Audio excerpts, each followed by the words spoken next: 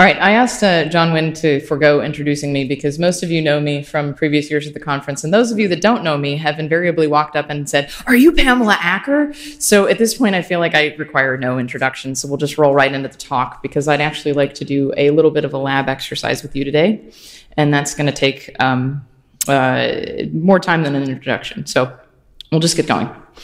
I'm going to talk primarily about the anti-scientific nature of evolution theory and its practical consequences in medicine and research. Now, John's talked about the Cartesian Darwinian narrative. He's going to talk about the historical, economic consequences. He's going to talk in more detail about some of the consequences in terms of the culture of death. I'm going to talk, my next talk is also about the culture of death. I'm going to do something slightly different from John. But in this talk, I want to focus on the fact that evolution is actually not only unscientific, it's anti-scientific, and what that does to our understanding of biological research and our application of biological research in the medical field. So I'm starting with the Oxford English Dictionary definition of science, which is a little bit different from the definition of science that you've seen from philosophical or Thomistic standpoints up to this point. But this is going to be our working definition because this is the secular definition of science as practiced in the laboratory. When people say they're following the science, this is generally what they're talking about. They're not talking about a Thomistic definition. So science is a noun, which means the intellectual and practical activity encompassing the systematic study of the structure and behavior of the physical and natural world through observation and experiment.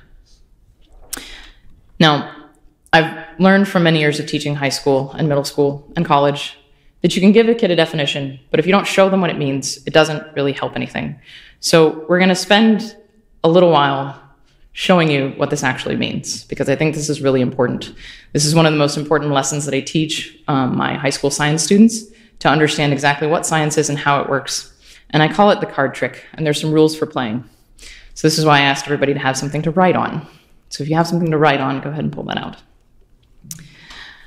So for purposes of this demonstration, you may safely assume that your prior knowledge of the world applies. I have in my hand a deck of cards. It's not magical. There's nothing tricky about it. But you know some things about a deck of cards, right? This is usually where I call on my students and I make them list all the things that they know. So think for a second about the things that you know, because I might call on you.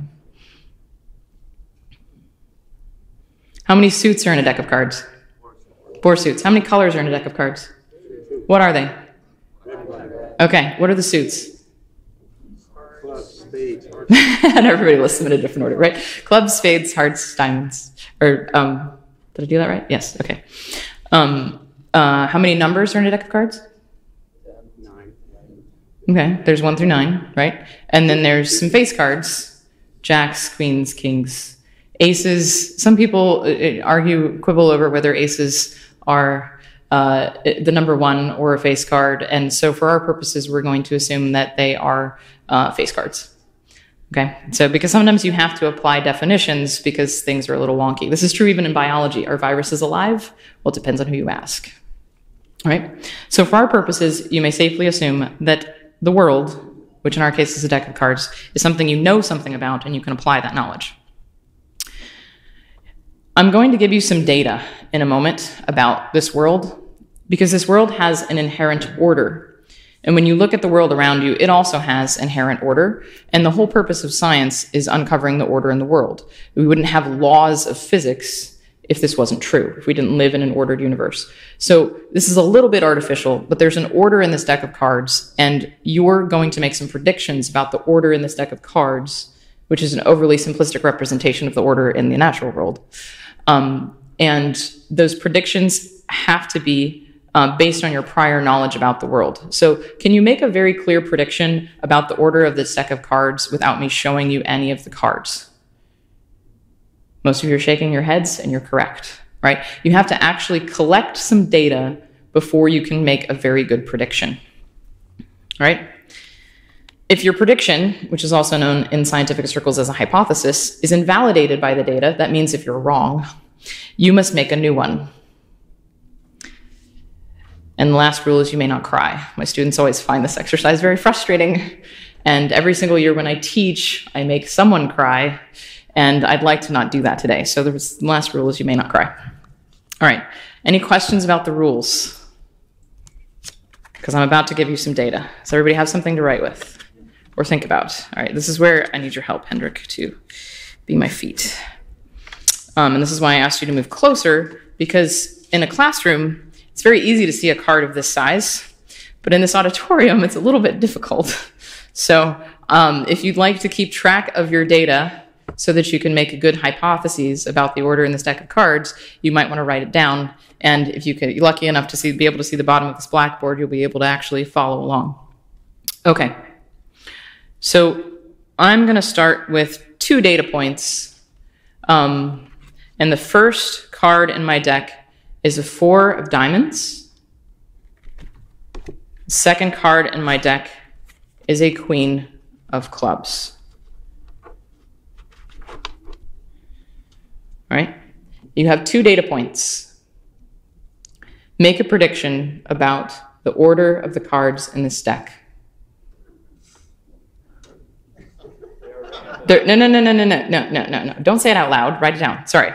My instructions weren't entirely clear. I need to add another rule. Don't tell me your prediction. Write it down. Because everybody in this room, I would like to make a prediction so that you can actually follow along with this process. Okay? You can make some really easy predictions about the order in this deck of cards. Okay. Can you put them on the board for me? Thank you. The 4 first, the queen second. Very good. Okay. Did anybody predict that the order in the deck is red, black, red, black, red, black, red, black? Okay, good. Your prediction is valid according to the amount of data that you have. Did anybody predict that we would have number, face, number, face, number, face? Your prediction is valid based on the data that you have. Did anybody predict that there would be 1 red card followed by all black cards? No. Your prediction is also valid based on the data that you have. That prediction would also be valid, but you feel like you'd be wrong. Right? So let's hold up the next card and see how many of you are still right. We have a 7 of hearts. Raise your hand if your prediction is still correct. Excellent.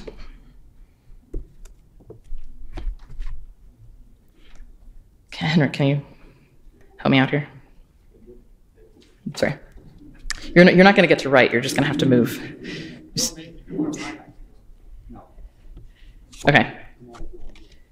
All right. So those of you who predicted that the pattern is red, black, red, black, red, black, what are you predicting will come next? A black card. Those of you predicted that we have number, face, number, face, number, face, what are you predicting will come next? Only some of you will be right. Okay. Raise your hand if your hypothesis is still correct. Okay, if your hypothesis is still correct, you don't have to revise it. If it is incorrect, you must generate a new hypothesis.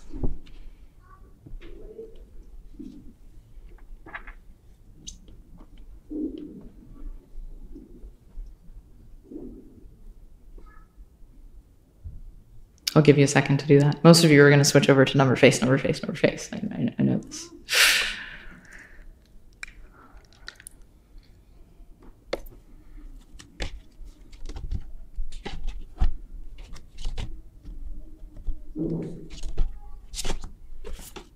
I'm going to be very generous with you guys because in the interest of time, I can't drag this out as long as I would in a classroom. And I'm going to give you 4 more data points. Is everybody ready? Everybody has a hypothesis. Okay. Your next 4 data points, and I'll walk for this one, are in order. A 9 of, I should stand over here, right? A 9 of spades. Thank you, sir. An ace of clubs. A 3 of hearts, and a queen of diamonds. Are you still correct? Yep. Raise your hand if your hypothesis is still correct. You're doing this in your head because you can't write right now, right? Okay. All right. Oh, yes, for our purposes, ace is considered a face card. So, is random a realistic hypothesis? So Brandon asked, are the cards in the deck random or realistic hypothesis? If I hypothesized that everything in the universe was random, could I do science? No. So there's something very important that I actually want to bring home in this little exercise, and that is that I can't actually take data, make a hypothesis, test that hypothesis, and draw some kind of conclusion unless I assume an underlying inherent order in the world. Because if there is no order in the world and if everything is just random, I can't really know anything about it. Because if the laws of gravity are random and I drop this pin, I don't know if it's going to stay suspended in midair, go up, go sideways, or go down, right? So you may not hypothesize that the order is random, although many of my students wanted to do this because then they would never be wrong. But they would in fact actually be wrong because there is an order to these cards. And the other important point that might come home later, so put a little bookmark here, is do you think the cards arrived at my house in this order? Somebody had to put an order here, didn't they? We'll come back to that later. Okay, I'm going to give you another data point. It's going to make you all cry. Your next card is the Jack of Diamonds, or Jack of Hearts. Raise your hand if your hypothesis is still correct. All right, now try again. Make a new one. Because there is order to these cards. And if you're looking closely, you might see something slightly more complex than you originally hypothesized.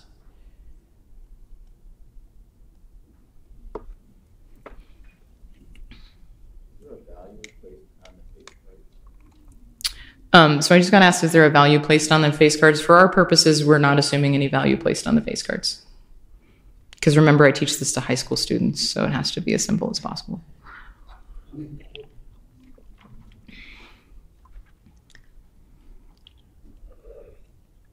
I'm not making fun of high school students per se. It's just that the poor things have to do 7 classes in the course of a day. And if I'd like them to remember what I teach them, it has to make sense.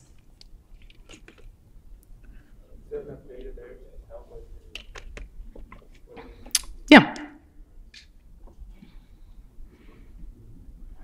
Okay, now I am going to pick on some people. Who's got a hypothesis that fits the data? Jackie. The next 3 are going to be 3 black. Anybody else agree with this? Okay. Anybody have a different hypothesis? Brother Kevin. Diamond, and then 2 of another suit, diamond, 2 of another suit. Okay, so you've got diamond, 2 of another suit, diamond, 2 of another suit. No, you're not right, Brother Kevin, because I've got a heart after that. All right.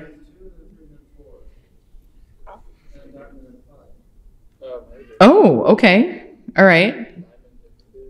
So Brother Kevin is hypothesizing that the diamonds are important, and in between all of the diamonds come first 1, and then 2, and then 3, and then 4 cards. So how many cards would you need for me to determine whether this is correct or not, Brother Kevin? Well, you had 3, you had 2, and then 3. So you'll need 4 for your next one, which means you need 3 plus 1 to see if we get the last card is a diamond. And if the last card is a diamond, your hypothesis is correct. Should we test this hypothesis? We can do that. All right, ready? But it still could be right by chance. Brandon, if you keep interrupting, I'm going to send you to the back of the class. All right, can you come up and read? Okay, we have a Jack of Spades, a 3 of clubs, an Ace of Spades. Is Jackie still correct? So the next card will actually determine whether both Jackie and Brother Kevin are correct, if I'm correct, if I'm counting correctly, right? So Brother Kevin predicts it will be a diamond, Jackie predicts it will be red. Oh, look at that. Look at that. Okay, raise your hand if your hypothesis is still correct. Very good. Raise your hand up if your hypothesis is incorrect. Anybody brave enough to say that? Oh, some of you are brave enough to say that. Look at that. That's the advantage of teaching adults. I have a quick question. Yes. Would have been a valid hypothesis to say that it would not be the following cards would not be a 4 or a queen? Would it have been a valid hypothesis to say that none of the following cards would be a 4 or a queen? It would be, but it would not be particularly helpful to determining the actual order in the universe. So. Right. So you're basing your knowledge on the fact that there are a limited number of fours and a limited number of queens. Okay. I'm going to stop there because I think I've made all of the points that I need to make. Right. One of them is that there is inherent order in the universe. In order to do science, I have to assume that.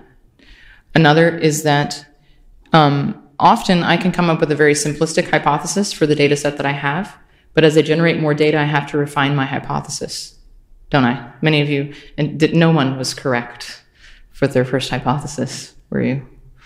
Okay. Another important point, do you see that Jack of Hearts there in the middle of the Queen of Diamonds and the Jack of Spades? Right? Everyone was predicting that there should be a number card there, weren't they? Because everybody defaulted to the number face hypothesis. Does that one data point, because if you look at everything else, it's still number face, except for that one Jack. Does that actually invalidate your hypothesis? Well, that depends on how you do your statistical analysis, which depends on how many data points you have and depends on how much of a math magician you are, which Hendrik would be probably better at than me. Okay. All right, you may relax off the hot seat. I'm going to talk for a little bit. Thank you all for your participation. Okay, so the scientific method, yes, I'm done with the word.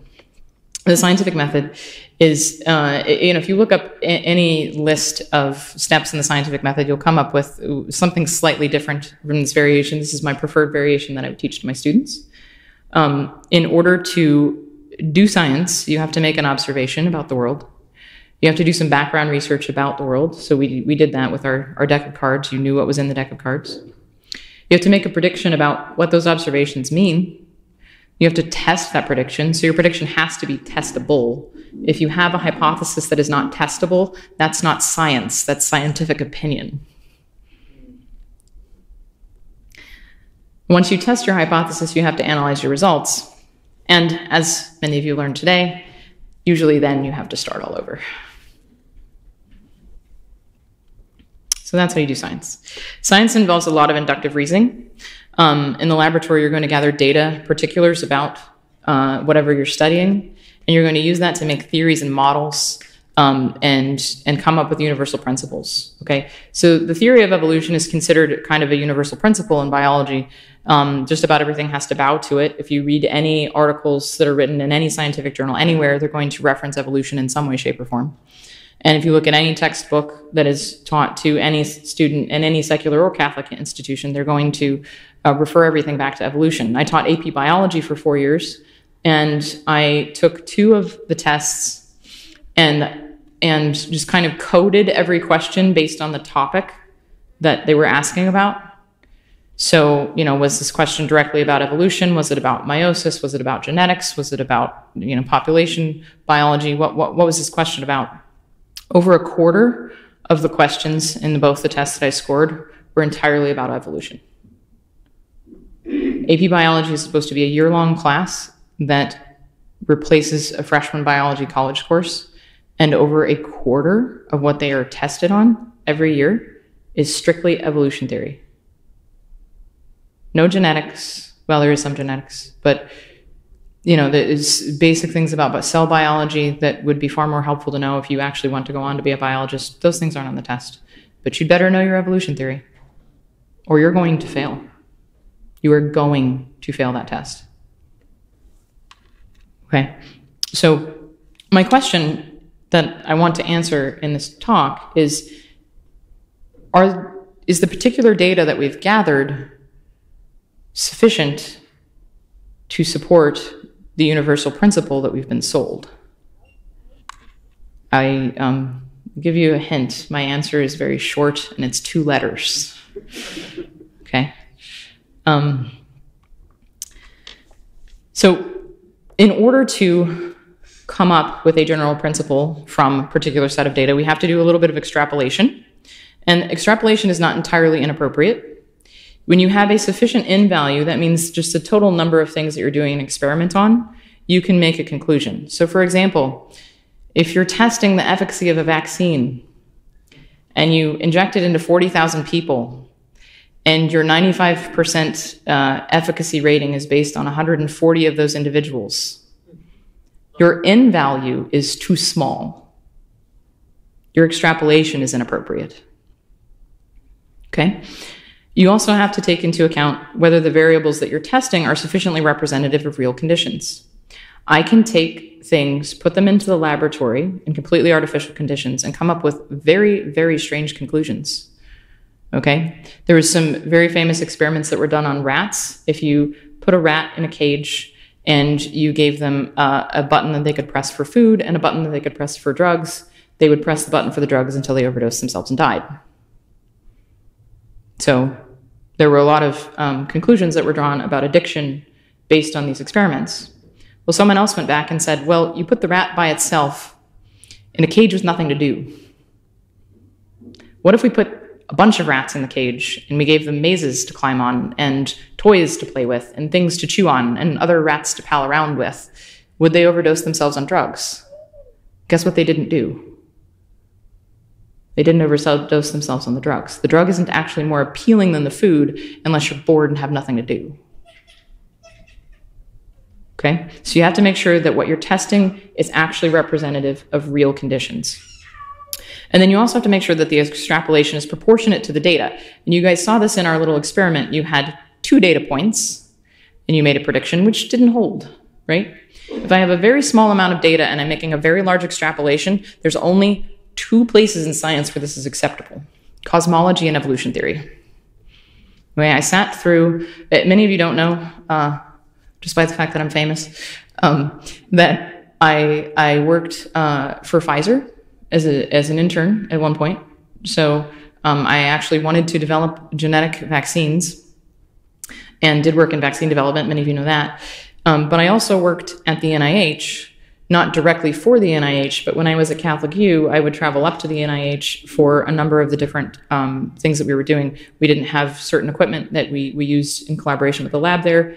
And then when I switched over to working on genetics of development in a little worm, which I'll talk about later, we would go up for the twice monthly worm meeting. Yes, they did call it that, where all of the worm scientists would get together and talk about their experiments on worms. And I have watched people get into heated arguments that I was afraid would come to blows over inappropriate extrapolations of massive data sets.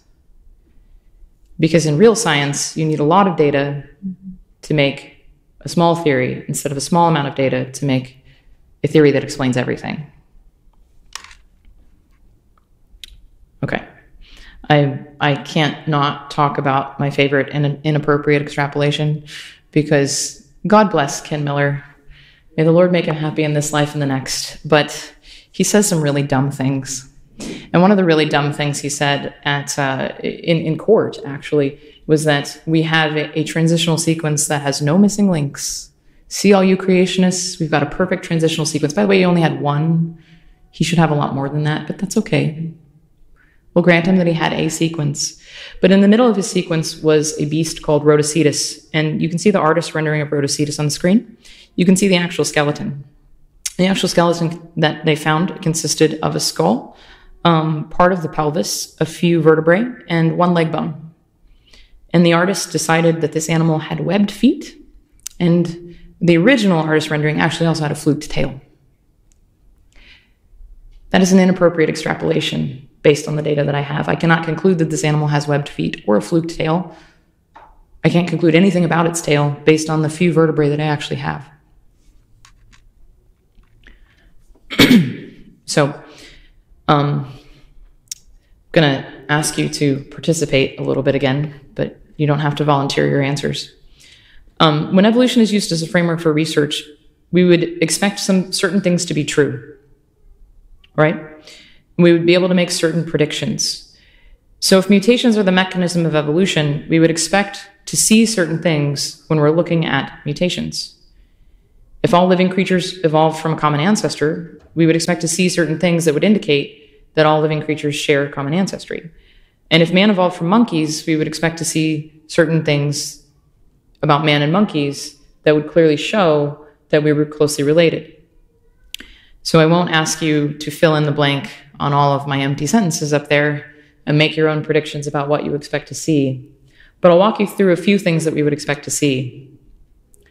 And I'm going to give you the short answer about whether we see them or not. It's also a 2-letter word. If mutations are the mechanism of evolution, we would expect that mutating an organism to the nth degree would show us in the laboratory other kinds of organisms, especially if we take an organism that has a really short generation time, like a fruit fly. It's 10 to 12 days, right? The first mutated fruit fly was discovered in 1910 by Thomas Hunt Morgan, 112 years ago. Assuming the longer generation time of 12 days, that's about 3,406 generations of mutated fruit flies. I still haven't produced anything other than a funny-looking fruit fly by speeding up the process that's supposed to give me new kinds of organisms for 3,406 generations.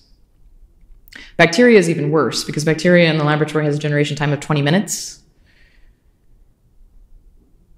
I didn't bother to do that math because the number that would have resulted in terms of generation times is astronomical and we can't really comprehend it anyway. It's got too many zeros behind it. But we've been mutating bacteria for almost as long as we've been mutating fruit flies and speeding up the rate of mutation. And if mutations were actually going to give us new forms of animals, or new animals that were on the way, at least new animals that were on the way to new forms of animals, we should have seen something by now. If mutations are the mechanism of evolution, we would expect to see that mutations build up information in the genome, but that's not what we see. Every mutation that is supposedly beneficial that I have ever studied in the last 7 or 8 years has actually been the result of the breakdown of specificity in a molecular component. Okay, and if you've ever done photocopying, you know that you can't add information to your photocopied piece of paper by photocopying something that's fuzzier and fuzzier and fuzzier and fuzzier. It doesn't work. Okay, so when a protein loses specificity, it's like that photocopy losing clarity, right? It gets harder and harder and harder to tell what specifically it's supposed to be or specifically it's supposed to do, right? And just for a specific example, I like to talk about MRSA because everybody knows of MRSA, because MRSA is actually a pretty dangerous thing if you get an infection in the hospital, right? Because it's antibiotic resistant. It's hard to clear out in that environment, which is saturated with antibiotics. Bacteria have, some bacteria, MRSA included, have peptidoglycan in their cell wall, which makes cross linkages. You can sort of think of it as, beams in their molecular structure, right? And if I attach my beams at 90-degree angles, it's going to be a lot stronger than if I attach them at wonky angles, right? So the mutation that caused, back up for just a second. The antibiotic that usually will destroy the non-resistant Staphylococcus aureus interrupts that junction between the peptidoglycan. So it causes that junction to break, that causes the cell wall to dissolve, that causes the bacteria to die. And you're good to go because you no longer have a staph infection. Right? In MRSA, the connections are wonky. So the antibiotic no longer will bind at that connection, so it will no longer disrupt the cell wall. So if you have MRSA and you take an antibiotic, you're not good because that will stay the way that it is. But is this stronger than this? So what if I take some normal Staphylococcus aureus and I put it together with the MRSA in a test tube? The bacteria with the normal cell wall, the non-resistant bacteria, will rapidly outcompete the resistant bacteria. So the best way to get rid of a MRSA infection, and I'm not a doctor, so don't quote me on this, might be to get out of the hospital and go play in the dirt and get some real staph to outcompete your antibiotic-resistant staph. Again, in a life-threatening situation, please don't take that as medical advice. All right, but in the laboratory, this does work. The non-resistant bacteria is better than the resistant bacteria unless it's in the presence of the antibiotic. So did I really get some information build up? Is that really beneficial? I could give a whole talk on this. I have before. It's probably on YouTube. So if you're really interested, go look it up.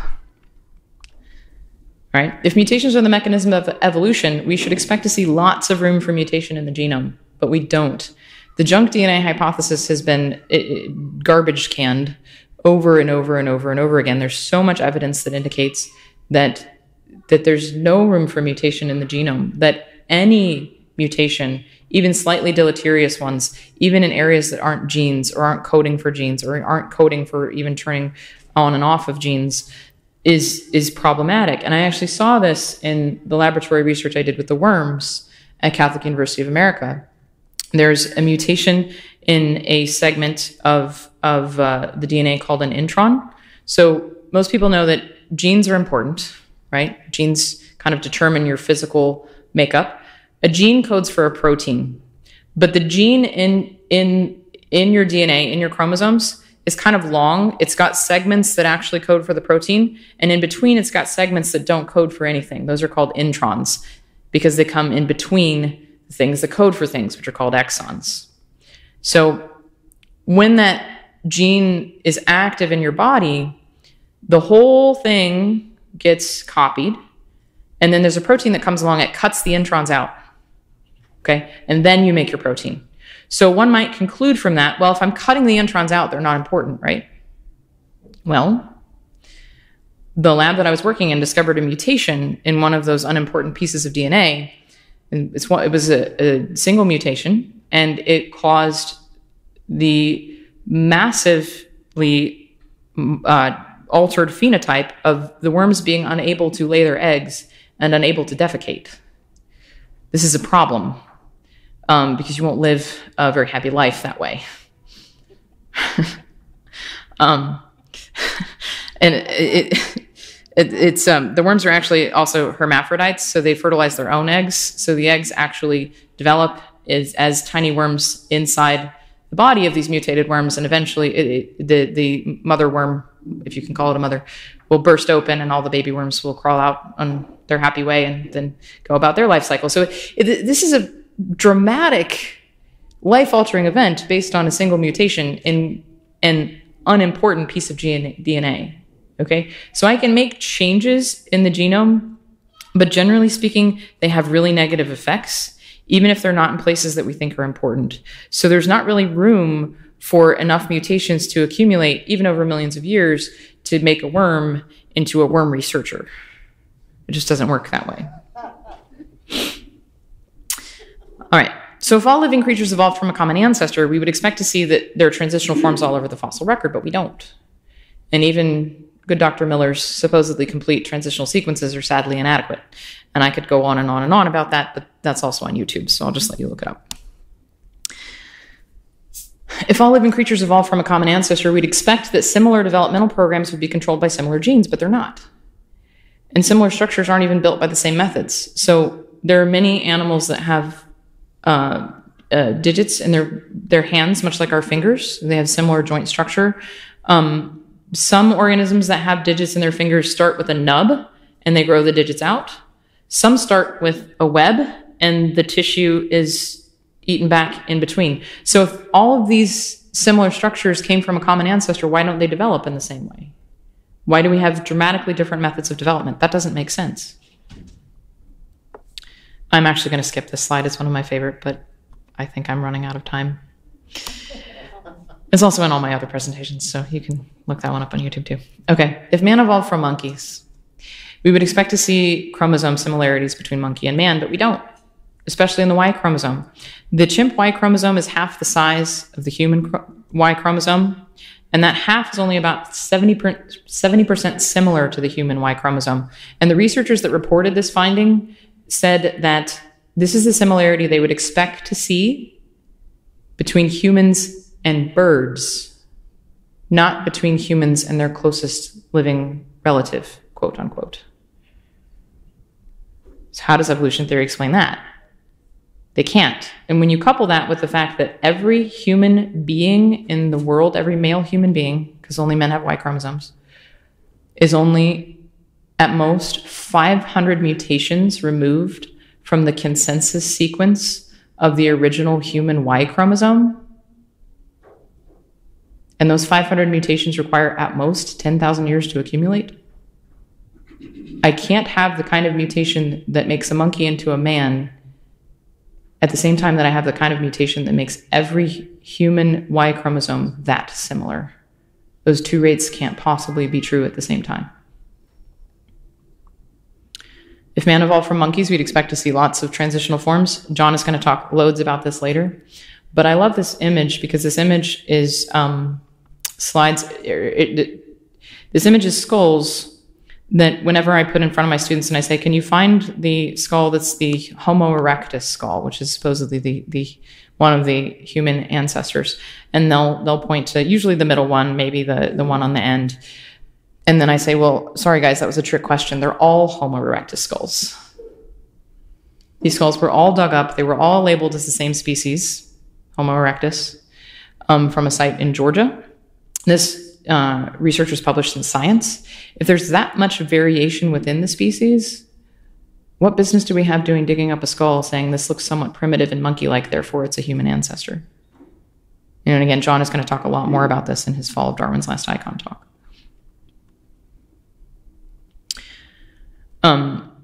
Evolution leads to bad science. So every time I put this graphic up, people twitch a little because they're like, what does this even mean? But if you look at the top part, I've represented a genome, well, the person who put this graphic together has represented a genome as a colored bar. So they've kind of done a shading of colors across so you can tell that the bar starts with the blue and it ends with the green. When you do genome sequencing, and I worked at the Genome Sequencing Center at Washington University, which was one of the research things I forgot to mention in my little bio earlier, you cut up all the genetic information in an organism into little pieces, which is the second step. And you can see all the colors are out of order because, when I cut things up into little pieces en masse, I don't have the correct order. And then you get some computer programmers to take the sequences of all those little pieces and start lining them up. And that's the third step that you see there, where you start to see clusters of the colors coming together. So they map the things that overlap, and they say they put them together and come up with a sequence. And at the end, you have a sequence, and you'll notice there's some gaps in that sequence because there are gaps when you get finished sequencing something because there's a lot of repetitive DNA, and there's a lot of places it's not clear, what exactly comes in there. And the original Human Genome Sequencing Project came up with a figure of 3 billion base pairs for the human genome. And a few years ago, they did some additional sequencing on additional populations and figured out that there's actually 3.5 billion base pairs. So they missed a seventh of the genome the first time. So this is a hard thing to do. It's extremely labor intensive. It's time intensive. It's money intensive. So because secular scientists believe that evolution is true, instead of actually doing this process with the chimpanzee genome, they took the already sequenced human genome and they lined up the little segments against that. They made a massive assumption. And you know what happens when you assume? You become an evolutionist. Because only an evolutionist could take a man and turn it into an ass. Right? This was bad science. And secular scientists have even realized this because they've had to take the chimpanzee genome that they sequenced by lining it up with the human genome and scrap it. They've had to go back, do that really time-consuming process, and do the research all over again, completely all over again, because they realized that they were getting really bad results. And it turns out that the chimpanzee genome is, you've all heard the claim that we're like 98% chimp, right? Okay. We're only probably at most 83% similar to chimps. And when you think about the fact that it's a 17% difference in 3.5 billion base pairs, if you typed all of that information out using one letter for one position in the genome, you would end up with more pages of text than Dr. Sungenis has written in his entire life. So is evolution a suitable framework for research? Well, I can have all the theory in the world, but one real observation outweighs that. And I've just given you a smattering of a number of observations that show you that the theory doesn't quite hold water. So I would say it is not a suitable framework for research.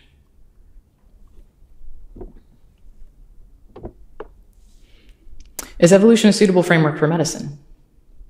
Well, if I have an evolutionary framework for medicine, I'm going to do a number of things, and I've put them all on the board. I'm sorry, this is more text than I usually put on a single slide, but here we go.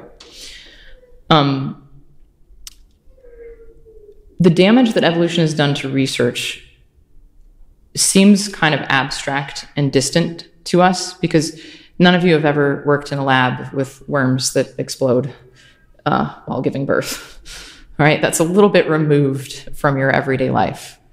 Whether bacteria have mutations in them or not is, again, a little bit removed from your everyday life unless you've had an infection with MRSA, right?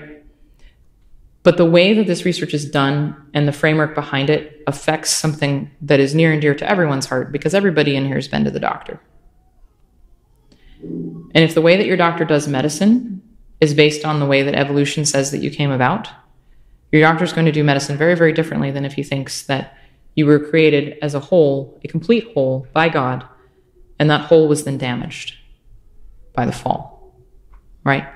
So I talked last year a lot about what a more Catholic and creation-based medical paradigm would look like. I'm going to talk this year a little bit about why evolution is such a bad framework for medicine, the damage that it's done, so we can remember why that's important. Right, so when I use evolution as a framework for anything, I actually have to deny formal and final causality. And thanks be to God, Dr. Cletus did a much better job of explaining all of that than I was prepared to do, so I'm just going to reiterate briefly. The formal cause of a living thing is its soul. Evolution can't explain, you can't hypothesize how a soul could have evolved. Atheistic, materialistic evolution removes the soul entirely because you can't take it out of a living thing, put it on a scale and weigh it and measure it and tell somebody what it looks like and smells like and tastes like and how many grams it is. So they ignore it entirely, right? But your body is animated by your soul, and you die when your soul leaves your body, and then you become a decomposing corpse rather than a man, right? So if I'm treating a living human being, I'd probably better be aware of the fact that he has a soul, and that this is going to affect how his body is working at any given moment, right? It also denies final causality, so nothing is for a purpose. Right? Even though I have to assume an inherent order in the universe, evolution requires me to assume that that inherent order arose through a lack of order, through chaos, through randomness, through chance.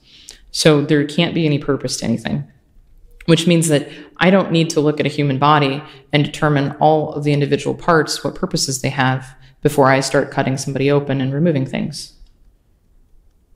Because nothing has a purpose.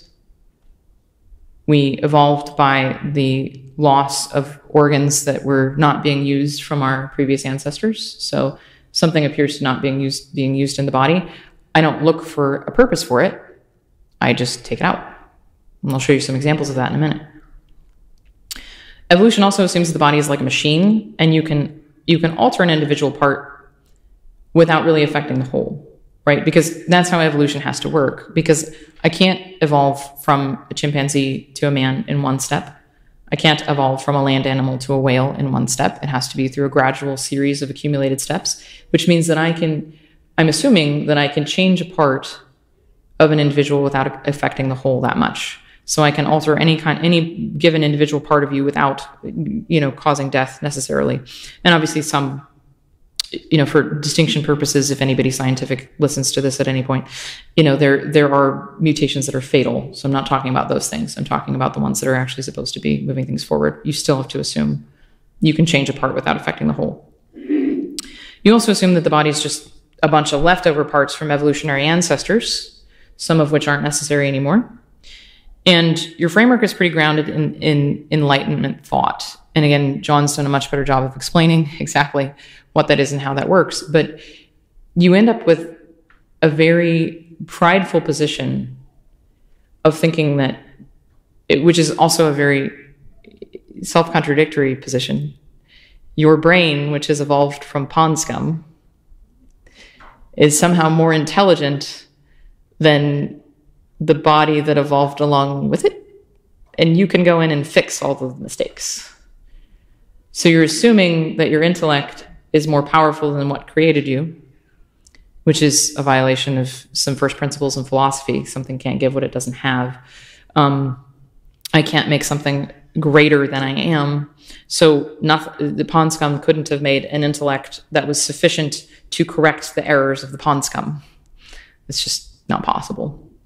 But Enlightenment thought is rooted in this idea that man's intellect is kind of the be-all and the end-all of everything. And so if I think I can go into the body, tinker around in a little bit, remove some parts, change some things, then I'm going to do that rather than actually sitting back as a humble student of the most amazing material work of God.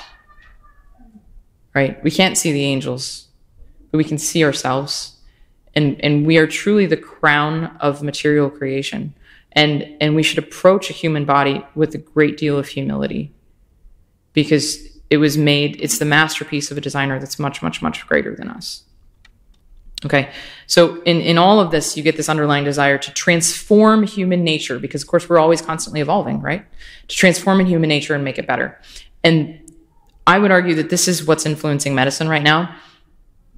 And this is why we're in some of the really dire situations that we're in with current medical practices, and probably also why I can't walk. So it's personal. Okay, so we've got some brilliant examples of the blindness of evolution-based medicine. I'll talk a little bit about tonsillectomies and appendectomies, which is the whole idea that you can remove a part and it won't affect the whole.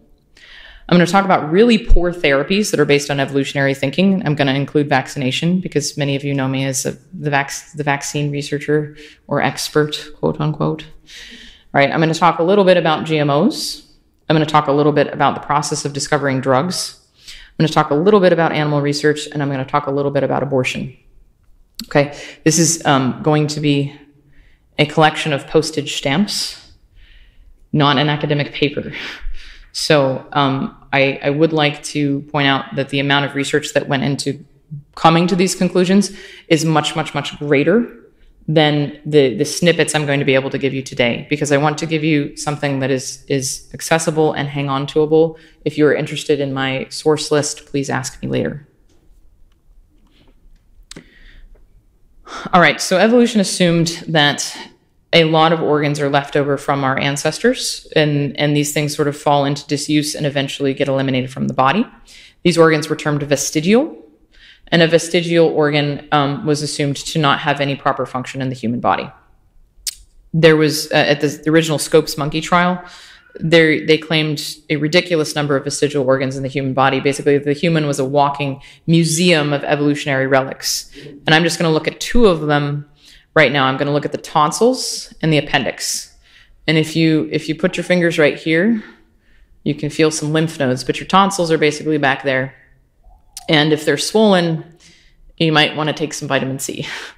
Again, I'm not a doctor. Don't quote me on that. But they are actually not non-functional organs. They're very important organs that are a part of your immune system. And this was overlooked for many, many, many years, because the evolutionary biologists looked at the tonsils, said, we don't know what that's for. We don't need to know what that's for, because clearly it's a vestigial organ. So they just started removing them from people. Now, think about the way that you usually get sick.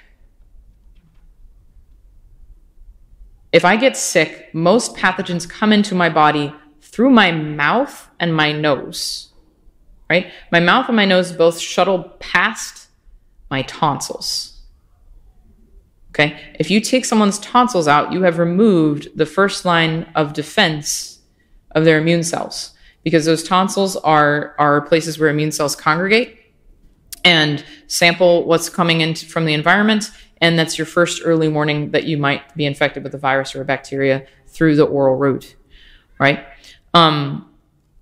There's some evidence to back up that removing tonsils is not great. During the polio epidemics, patients who had their tonsils removed were way more likely to develop bulbar polio, the paralytic kind, than patients who had not had their tonsils removed. They studied some cohorts of patients 30 years later, tried to match them across all kinds of other variables, in terms of age and weight and lifestyle. And of course, this is a little hard to do. But it turned out that those who kept their tonsils were generally healthier 30 years later than those who did not keep their tonsils. And people started to realize, hey, this is an important part of your immune system. In some cases, the tonsils still get enlarged or block airways, in which case you should remove them if they're blocking the airway. Obviously, suffocation is not a great way to go. But you shouldn't remove them just because a kid has repeated infections. If a kid has repeated infections and repeated strep throat and things like that, the problem is not the tonsils. The problem is something else. Generally something in the kid's environment. And it could be a diet problem, it could be an exercise problem, it could be a genetic problem. But it's not the fault of the tonsils. The tonsils are doing their job. The appendix was also long thought of as a vestigial organ. Again, if your appendix ruptures, you should have it removed. That's dangerous. All right. But surgically removing the appendix just for the sake of removing it is not really a great idea. This one doesn't get done as much because you don't see, you can't see your appendix. It's way down at the bottom of your digestive system. So you can see your tonsils. You can see them swell up really bad when you're sick. But the appendix is actually part of your gut-associated lymphoid tissue. And, again, most things are coming in orally. Most pathogens pass through your gut. So your gut-associated lymphoid tissue is very important. Your immune system plays a really important role in the formation of your appendix plays a really important role in the formation of your immune system prior to the age of 2, in particular. And it plays a role in regulating your microbiome throughout your life. So many of you who have any familiarity at all with alternative health know that there's a lot of talk about diet and what diet does to the microbes that live in your gut. And when the microbes that live in your gut are not doing well, you're not doing well because your digestion isn't working properly. And a lot of problems, it can be related to lack of nutrition when you're trying to digest things. So the appendix is actually quite important, but it was one of those vestigial organs that was supposed to be left over. And again, we're not looking at causes of, why does the appendix get inflamed? Why does it rupture? What can we do to change that? So much because people were just removing it thinking it wasn't important. It was just a leftover appendage from when monkeys ate more cellulose than humans did, right?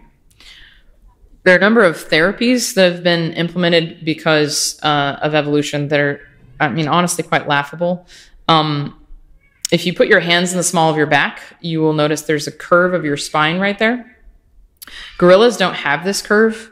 Monkeys don't have this curve. Chimps don't have this curve. So our supposed closest ancestors have a spine that goes like this.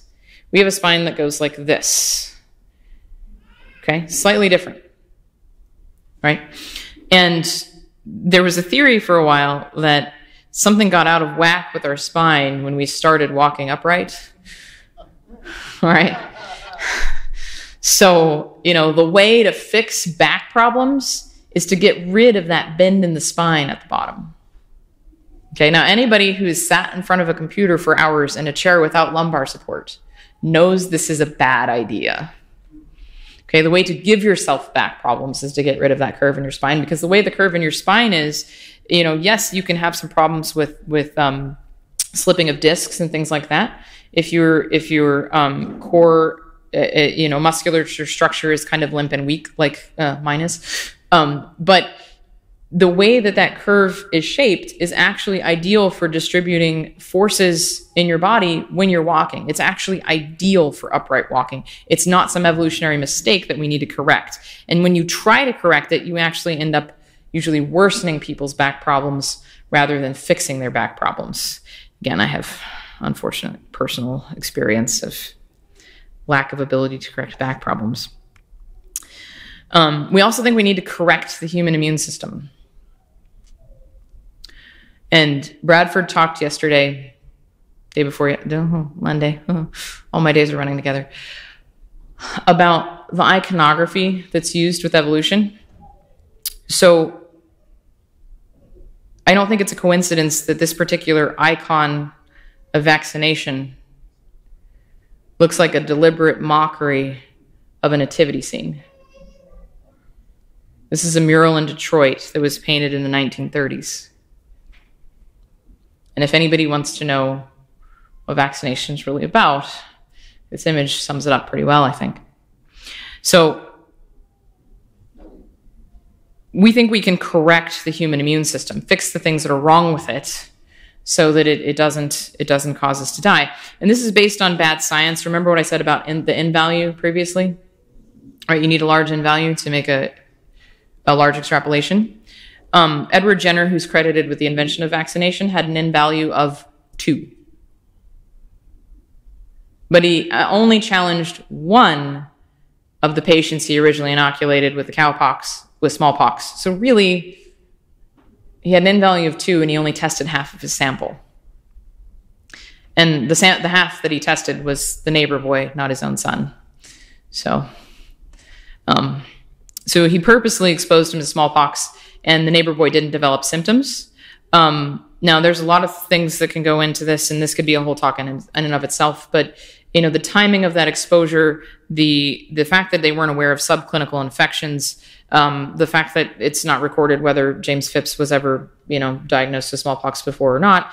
There's a number of things that come into play here that could potentially invalidate his N value of 1. But this is what we've based an entire medical paradigm on, and you're not allowed to question it, right? So what most people also don't know is that by 1815, both boys were dead from tuberculosis, and you can actually pass tuberculosis by arm-to-arm inoculation, which is how they inoculated the 2 boys with cowpox. So once they started using Jenner's method of vaccination, you started passing diseases around quite a bit. Infants started dying of syphilis and things like that. I have a lot more I could say on vaccines, and I actually have a couple slides on that, but I'm going to skip them in the interest of not making us late for lunch, because that's important. Also, almost everything I've said on these slides is in other talks that you can access elsewhere. Okay, some of you have heard of CRISPR.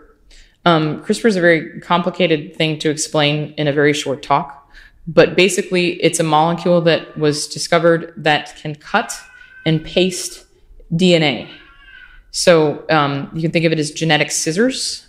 So you can go into the genome in a particular place, make a cut, and put something new in there. So there's 2 things you can do with this. You can cut out damaged genes.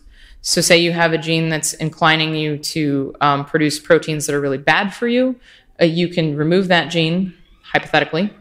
And if you have a gene that you want to put in the genome, you can hypothetically insert that gene. And I had a kid come running into the classroom about 7 years ago going, Miss Acker, this is amazing. Like, this is going to change everything. There's going to be designer babies. I know you're going to be annoyed about it, but it's great. And I just looked at him and I said, it'll never work. Guess who was right? Researchers at the European Molecular Biology Laboratory in Heidelberg, Germany, used CRISPR to make cuts in 136 different genes. In about a third of cases, proteins were still produced from these, quote, damaged genes. And furthermore, many of the proteins remain partially functional. So at least a third of the time, if I'm trying to cut out a gene, I fail. In studies of mice and human cells, Bradley's team has found that around a fifth of the cells, CRISPR causes deletions or rearrangements more than 100 DNA letters long. These surprising changes are sometimes thousands of letters long. So I'm not cutting out the things I'm supposed to be cutting out. I'm also cutting out other stuff. Now, I don't know about you, but if a toddler took some scissors to my copy of the complete works of Shakespeare, I don't think they'd be improving it. And unfortunately, CRISPR was actually tested on some babies a few years ago in China. And they found in that trial that there was inefficient genetic editing, that these kids are now mosaics. Some of their cells are altered and some of them are not.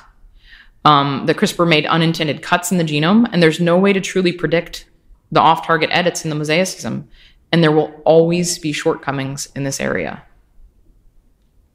But this whole phenomenon is based on the idea that if everything has the same genetic code, I can alter the genetic code of a human being and it'll be totally okay. I'm just doing what evolution does, but I'm doing it intelligently. That's the thinking. Right, drug discovery.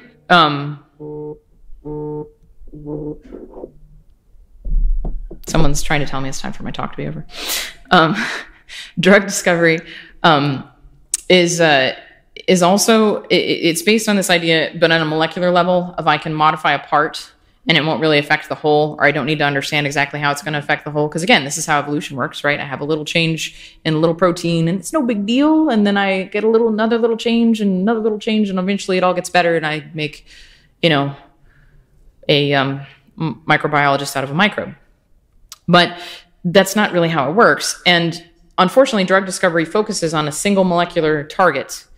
And they test a candidate drug on that particular molecular target in a test tube.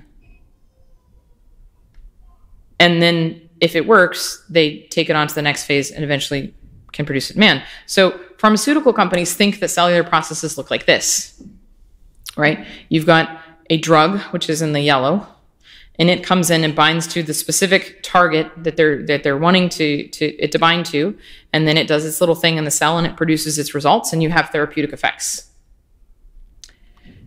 But this is what cellular processes actually look like. Okay, this is the massive cascade involved in one protein and what it does in the body. It's MAP kinase. And this is an oversimplification. Okay, so if I'm developing drugs using this model, but my body's working using this model, I've got a problem.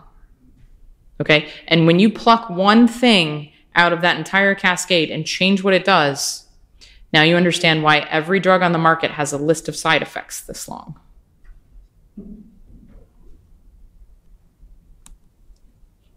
Okay, animal experimentation is also often used in pharmaceutical development. No, the rat is not praying. Okay, he's just eating something. But evolution would tell us that since we all have a common ancestor, we can learn a lot of things about human bodies by studying animal models. In a certain sense, this is a little bit true because we do have a common designer and we're all built on a common plan, right? But if evolution were true, you look at the genome, the genetic sequence in all these organisms, they'd be so similar that if I mutate something in a mouse, I should be able to determine what's going on in a man from that mutation. Now, TGF-alpha is a gene that causes cancer when it's mutated in human beings. So they wanted a cancer model in mice. So they mutated the TGF-alpha. And do you know what happened? The mouse had curly hair. The mouse did not have cancer. The mouse had curly hair. Okay? There's a limit to how much animal experimentation can show us about pharmaceutical products. And any of you know this if you have a dog and you make sure not to get your dog any grapes or chocolate, right? What is toxic to an animal is not necessarily toxic to a man. And what is not toxic to an animal might be toxic to a man. Deer can eat poison ivy. I shouldn't do that. All right, the last thing I'm going to talk about with the medical paradigm is abortion, and I'm going to develop this a little bit more in my next talk, which is about evolution and the anti-culture of death. And I believe it was Brother Columba spoke a little bit about the idea that embryonic recapitulation of the evolutionary sequence, so that the idea that the embryo would go through a fish stage and then an amphibian stage and then a reptile stage and then a mammal stage and eventually a human stage, was actually one of the original intellectual justifications for abortion. Oh, it's just a lump of tissue. It's not a human yet. How many times have we heard that? Right? These are the drawings that Haeckel used. If you look at the top row, we've got a fish, a salamander, a tortoise, a chicken, a pig, a cow, a rabbit, and a human, and they all look very similar. Haeckel said this was the first stage of embryological development. It's actually not. The first stage of embryological development is when you go from one cell to two cells. And you would think that going from one cells to two cells is a very uncomplicated process. Maybe everybody would do it the same way. Nope.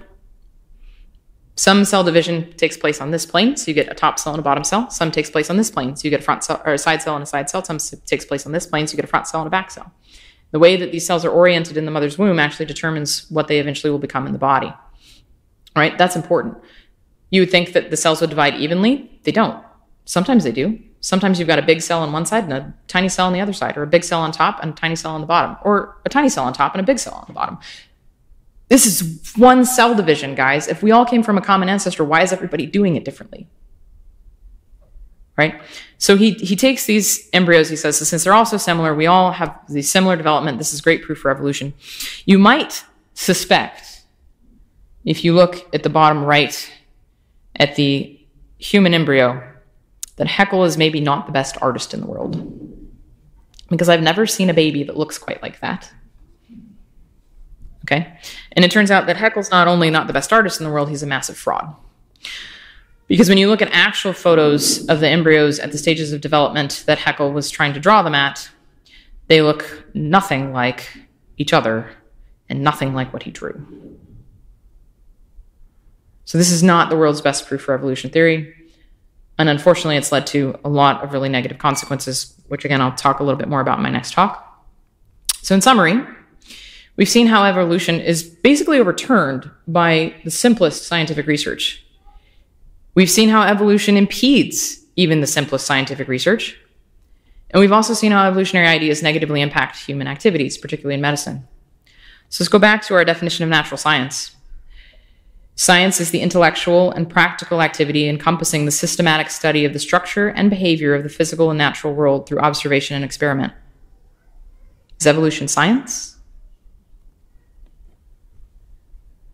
No. Evolution is an atheistic pseudo-religion masquerading as a scientific explanation for our first origins and our final end. Thank you.